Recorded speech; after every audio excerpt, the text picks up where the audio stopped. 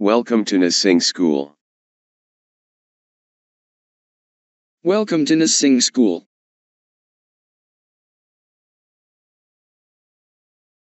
Wound healing.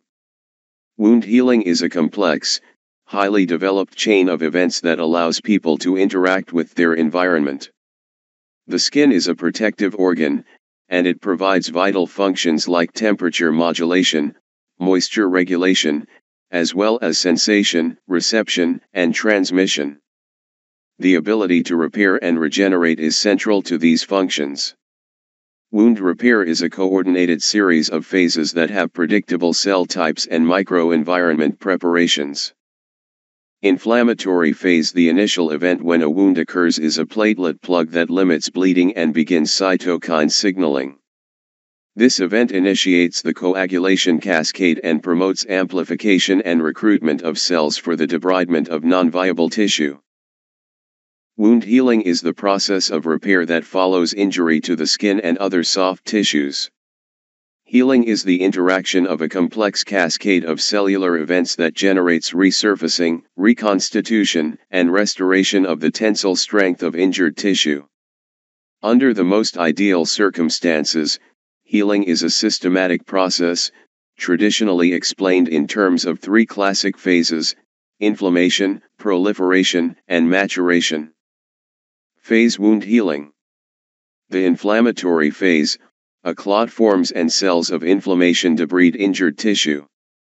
The proliferative phase, epithelialization, fibroplasia, and angiogenesis occur. Additionally, granulation tissue forms and the wound begins to contract. The maturation phase, collagen forms tight cross-links to other collagen and with protein molecules, increasing the tensile strength of the scar. Inflammatory phase. Start immediate and last 2 to 5 days.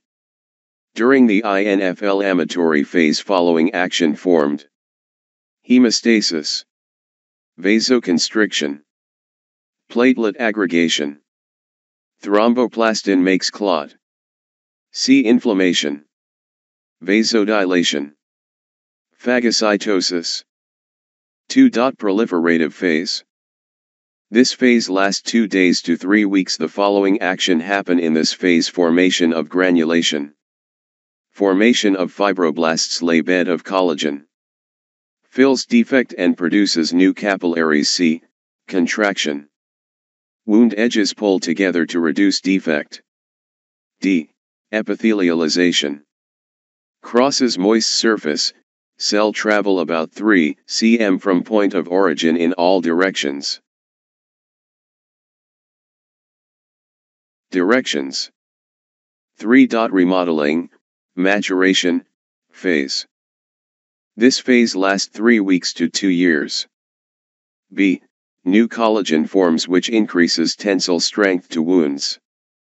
Scar tissue is only 80% as strong as original tissue. Scar formation. The process of wound healing is essentially similar in all tissues and is relatively independent of the mode of injury.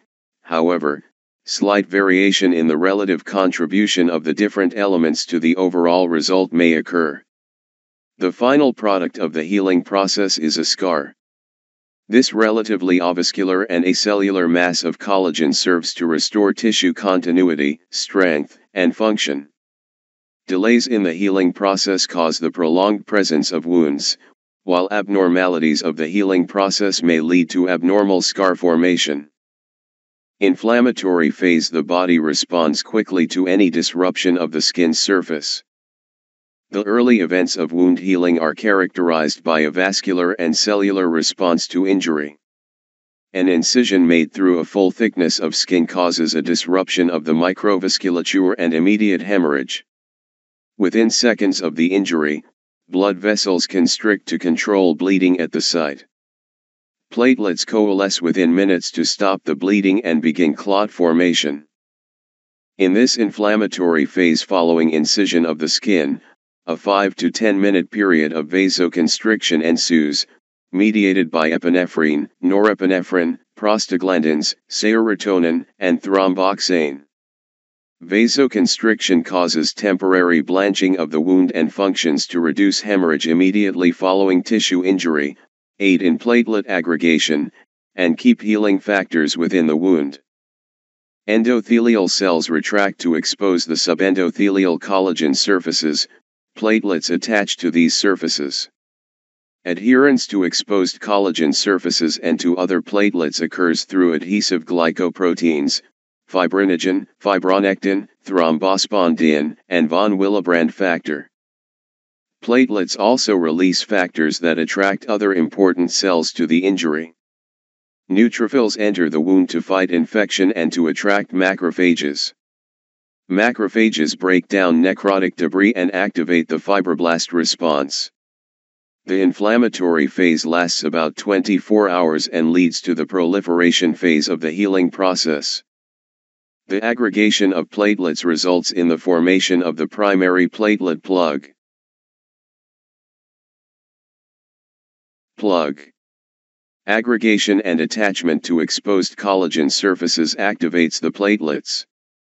Activation enables platelets to degranulate and release chemotactic and growth factors, such as platelet-derived growth factor, proteases, and vasoactive agents, for example, serotonin, histamine. The coagulation cascade occurs by two different pathways. The intrinsic pathway begins with the activation of factor 12, Hagemann factor, when blood is exposed to extravascular surfaces. The extrinsic coagulation pathway occurs through the activation of tissue factor found in extravascular cells in the presence of factors 7 and VIIA. Both pathways proceed to the activation of thrombin, which converts fibrinogen to fibrin. The fibrin product is essential to wound healing and is the primary component of the wound matrix into which inflammatory cells, platelets, and plasma proteins migrate. Removal of the fibrin matrix impedes wound healing. In addition to activation of fibrin, thrombin facilitates migration of inflammatory cells to the site of injury by increasing vascular permeability. By this mechanism, factors and cells necessary to healing flow from the intravascular space and into the extravascular space. The result of platelet aggregation and the coagulation cascade is clot formation. Clot formation is limited in duration and to the site of injury. Clot formation dissipates as its stimuli dissipate. Plasminogen is converted to plasmin, a potent enzyme aiding in cell lysis. Clot formation is limited to the site of injury because uninjured nearby endothelial cells produce prostacyclin, an inhibitor of platelet aggregation. In the uninjured nearby areas, antithrombin 3 binds thrombin, and protein C binds factors of the coagulation cascade, namely, factors V and 8. On the surface of the wound, epidermal cells burst into mitotic activity within 24 to 72 hours. These cells begin their migration across the surface of the wound. Fibroblasts proliferate in the deeper parts of the wound. These fibroblasts begin to synthesize small amounts of collagen which acts as a scaffold for migration and further fibroblast proliferation. Proliferation. Granulation tissue, which consists of capillary loops supported in this developing collagen matrix, also appears in the deeper layers of the wound. The proliferation phase lasts from 24 to 72 hours and leads to the fibroblastic phase of wound healing. 4 to 5 days after the injury occurs, fibroblasts begin producing large amounts of collagen and proteoglycans.